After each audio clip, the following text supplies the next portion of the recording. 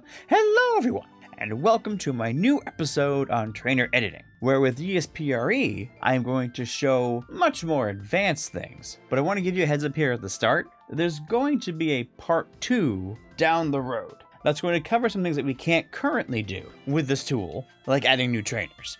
But in the meantime, this episode's going to have a lot of information for you. So let's get into it. Alright, and first we will open the ROM in DSPRE.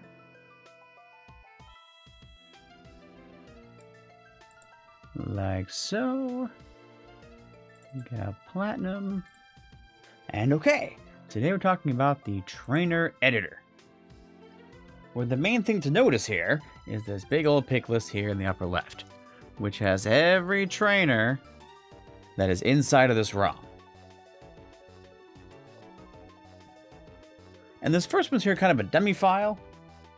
So I'm going to jump to the first one that's actually a real trainer, which is youngster Tristan. And okay, he'll be loaded in here into the editor. But from here, we can't really see on where is this trainer inside the normal game. So what I like to do is, let's see here. He's a youngster. So if I open up browser and I just type in youngster trainer class, like so, Bulbapedia has a really nice page for each trainer class where you can scroll down here and there'll be a list for each ROM that uses that class that you can expand, and then you can see each trainer of that class. And there's Tristan. And even if I just hover over here, you can see right there they're on Route 202, which I can click here and see Route 202 as well. And now that I know that, I can minimize this, go to the header editor, and type in 202 and hit go. And that's highlighted, so this is all loaded over here with 202's information. And if I jump to the events, I can see 202 and the trainers here. And if I right click them, I can see which ones that they are. Now, one thing I want to mention right now as things work is right here it says youngster Tristan, but this is not a trainer. That's just loading in the first name. Like if I ever click on this one's actually lit up, set up as a trainer. That's Logan. So if I click on her, that's Natalie. And if I click on this one, this is Tristan. And I can tell that because this is actually lit up this way. Knowing where they are is not really important directly for editing. I think it's just nice to know where you can kind of visually keep track of everything in your mind. But okay, if we go back over to the trainer editor, what can we do to Tristan? Well, the first thing is that we can pick what kind of trainer are they. Right now they're a youngster, but let's say they get a bit of an upgrade and they make them into a dragon tamer. That will change what sprite they load in with when you go into a battle. And then if you do that, what you want to do over here in the event editor is also change the overworld sprite of what they look like to match, which I believe would be number 11 for a dragon tamer, which I looked into this. They use the same overworld sprite in Platinum as the Ace trainers do, which I never noticed. But as far as I can tell, this is how it would be in a normal ROM. And then what I do from here is save the event. So this is now committed. And I can come back over here. And then also what this has is a trainer class section. But it's important to know this edits the class itself. So any trainer using that class will have these changes affect them. Mostly it boils down to changing the class name, or I can call it like Dragon Master. And then this is like a pick list where I can pick what music plays when the trainer sees you. But for now I'm good for how they are. But okay, now I can rename him. Let's do like Taylor. And let's say Taylor is a little stronger, so they get to have a couple of full restore here. And what I can do, because this has a list of all the items they could hold, some of them wouldn't really help them at all.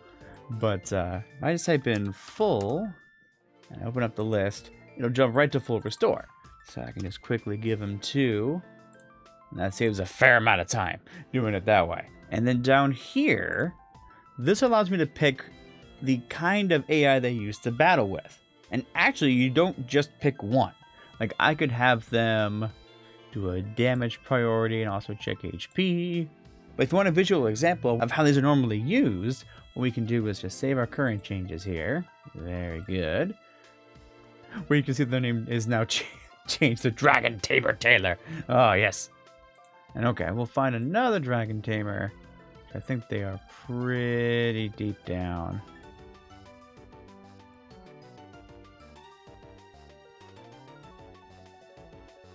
Way, way down.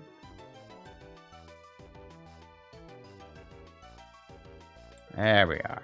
Let's go with Hayden. Okay, looks like they usually use Elevate Attack and Expert.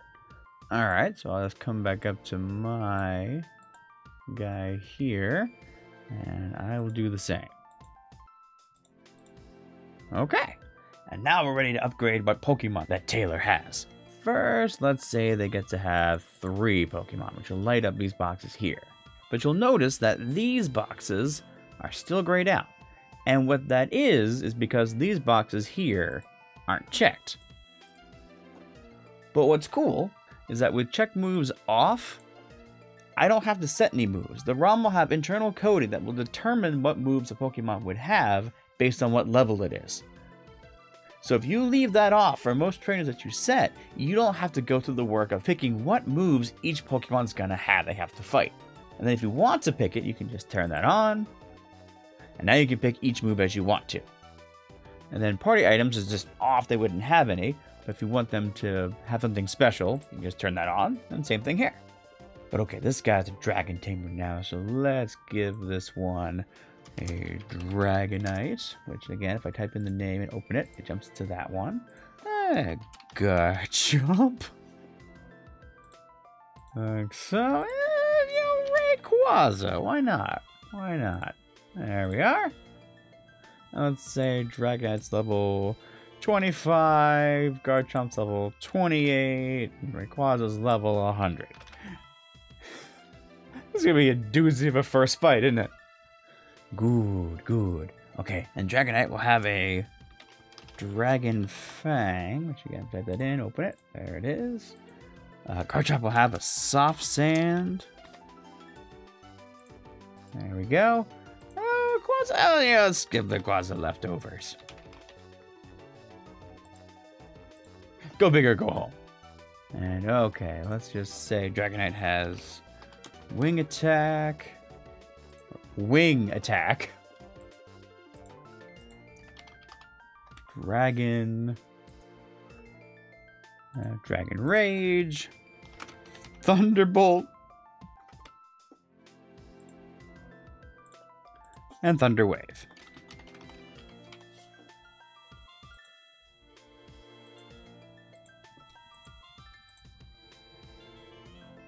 Garchomp will have Earthquake.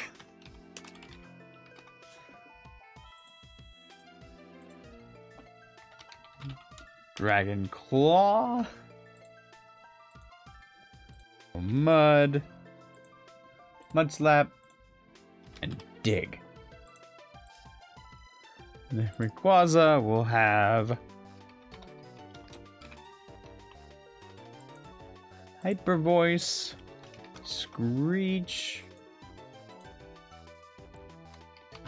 Double Team. And Draco.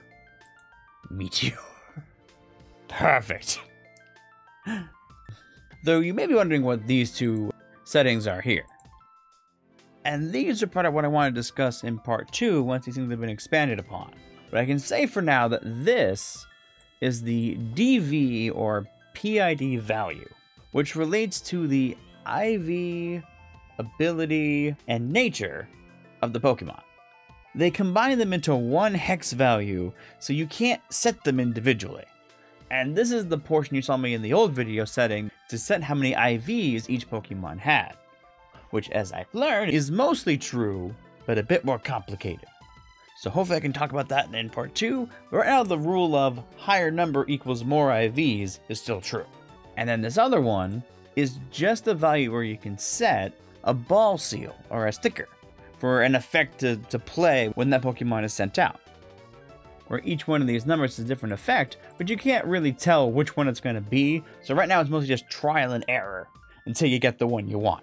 But that's mostly it for editing a trainer. The last thing I could mention is editing what the trainer says, which we would need the text editor for.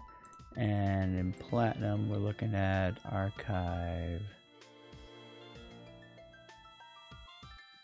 617, which is a long archive that just has everything any trainer says in the ROM. And since I picked the first trainer of the game, I know that their text is this one here, which is what normally youngster Tristan says. Here when he meets our eyes, here when we beat him, here if we talk to them after we beat them, like just out there in the overworld, and then here at the start of the fight if we're fighting them again with the Versus Seeker. Now I already explained how to edit these in my text episode I also just put up. So you want to go over to that video if you want to see how to edit these. But okay. I think this is all set right here, so I'm going to go ahead and save current trainer. Which you're okay to jump between tabs without saving, but you don't want to scroll this or you're going to lose all your changes. And at the same time you want to scroll up and down just to make sure all your changes are still there. And that thing saved successfully. So this looks good, so I can go ahead and save a new ROM. Put it right here in the desktop. I'll call it Terrible Taylor. Save. And there it is. And now the very first fight of the game is extremely mean. Let's see those Pokemon YouTube channels take on this ROM. How many hours does it take to beat Terrible Taylor? In this really hard ROM hack, I'm saying. Anyway, as usual, I have some tips to show you as well. So let's say you're looking to do a double battle. And I know that a lot of double battles happen in Eterna Forest.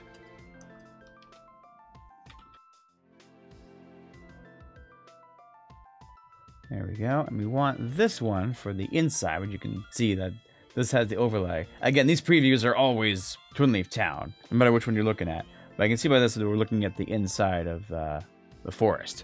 So if I open up events, and then I will jump from this map over here, which uses the same event file, 201, and we have these. So let's just look at, we have Psychic Lindsay and Psychic Elijah. And most of us know from experience, if you walk between these two, they will both see you and they will both fight you in a double battle. But if you talk to them individually, they will also fight you individually based on who they are on here. So if I was to come to the trainer editor and I go to, what was it, 205? There we go. And so there's Elijah, and one down is Lindsay. And you can see that neither of these are set as a double battle or as a tag strategy. And that's because the game just has internal coding that says when you walk in between there, it will set up a double battle for you. And just combine whatever Pokemon that they have set in their party. But then at the same time, there are other trainers in the ROM that will always be a double battle, even if you talk to them. And an example of that, I believe, is number 55. Yeah, young couple, Ty and Sue. Okay, and if I just do my same trick from before, I'll just change youngster to young couple. Couple. There we go.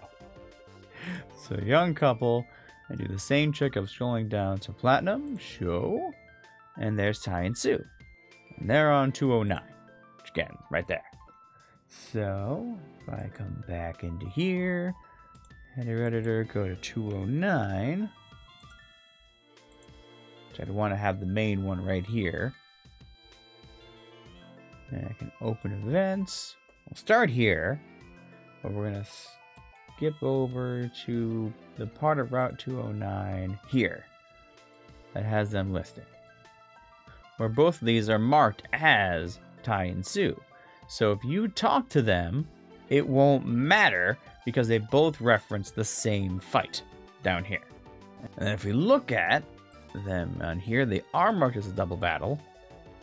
And they have their 2 Pokemon set here. So these 2 will be set out at the same time. But you'll see these are also not set in the AI as a tag strategy. And that's because they're not using any moves like Helping Hand. So it's not necessary if you want to make a double battle. And then everything else from there should be the same as editing a single trainer that I showed before. Okay, and I think the only thing left from there is to explain the Angelicas and the Mickeys. And what I mean by that is if you look at this list, there are a lot of trainers named Mickey and Angelica. Mickey, Angelica, Angelica, Angelica. Okay. And you'll also see all these Angelicas and Mickeys use a level 5 Rattata. And these are unused trainers in the ROM. And I would love to be able to say that it's super simple just to repurpose these if you want to add more into your ROM. But unfortunately, trainers touch a lot of different parts of a ROM.